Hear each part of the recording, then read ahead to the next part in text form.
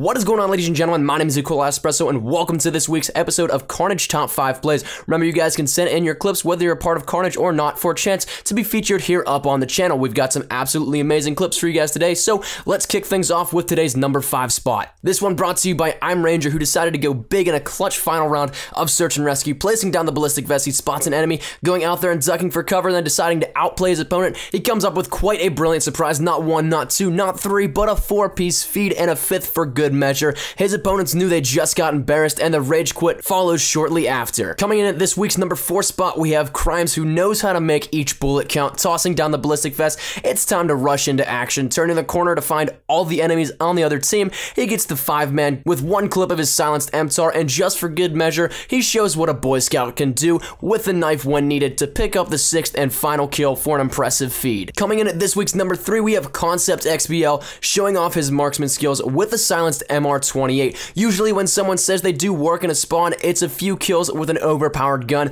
Not today. Concept goes off with an absolutely amazing unsplit 7-man feed, a great way to end the domination match. This week's number 2 spot belongs to Curdy, playing on Ruins, swapping to a picked up M27. He picks up a double kill pre-fire, but that's not enough for him. No, not even close. Swapping back to his Bison, the show's just starting. Keep your eye on that feed because he goes absolutely in, not picking up not 1, not 2, not 3, no, all the way up to 10 men in their spawn, making this an absolute massacre, and an 11th just for good measure. An absolutely insane clip for the number 2, but this week's number 1 spot goes to Adamico, bringing us the international gameplay here. The Italian strike zone just gets lit up by him today. The adrenaline was pumping for this one-man army. Just watch that kill feed stack up with his name. This clip is 16 kills in 33 seconds. He said, hop in my backpack, team. I'm gonna hold down this spawn trap all by myself. An absolutely amazing clip to gain this week's title of number 1. So that's it for this week's countdown. If you guys want to have a chance to be featured in next week's